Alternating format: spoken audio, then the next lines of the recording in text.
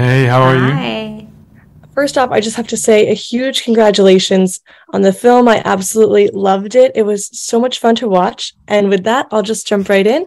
So my first question is for Ṣọpẹ. So you play the titular character, Mr. Malcolm, and I'm hoping you can share a bit about your character and what he is up to when audiences first meet him. Sure. Jeremy Malcolm is one of the most eligible bachelors in 1818 Regency time, London.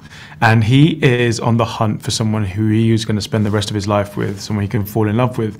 But he's worried about falling in love with the wrong person or the feeling of being totally not in control that love brings. And so he sets up a list of criteria for the perfect person, which will stop him falling in love and definitely stop him falling in love with the wrong person. But yeah, he prescribes far too much and it just won't work for him.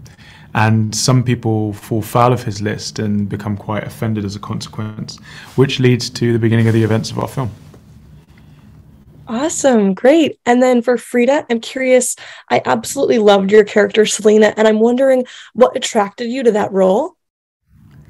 Well, what attracted me to that role is definitely doing something that I'd never done before. You know, as an actor, you constantly want to be challenged and be doing different stuff, and also stuff that kind of like breaks ground in some way. You know, something that moves the needle and pushes the conversation forward. And I think with my love for the period films and also the romantic comedies of the 1990s, just the 90s era, made me really want to be part of this film and play this character and wear all these amazing costumes and hats and bonnets, and not so much the corset, but yes, the corset as well. Awesome. Yeah, it definitely looked like it was just such a fun film to be a part of because it was great to watch. And then for Ṣọpẹ, I'm curious, what was it like for you to sort of create and act in the stunning world of Mr. Malcolm's List, complete with the marvelous fashion, the lavish getaways, the masquerade balls, and everything in between? It was a dream come true. We had the most amount of fun making this movie. Yeah, the costumes are a massive part of it, but also the people that I got to work with were an even bigger part of that.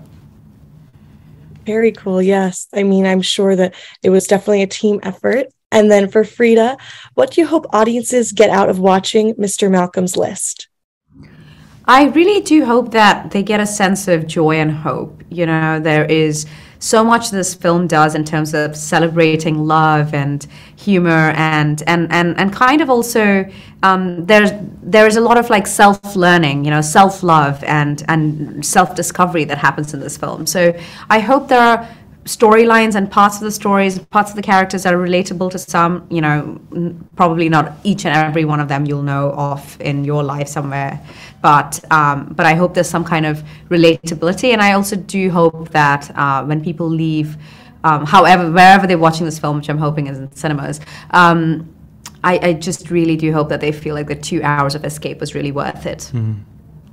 Definitely. That's absolutely how I felt. And I'm sure that others will feel the same. That's all the time I have, but I want to thank you both so much for your time. And once again, congratulate you on such an incredible film. Thank you so much. Have a good day. Thank you.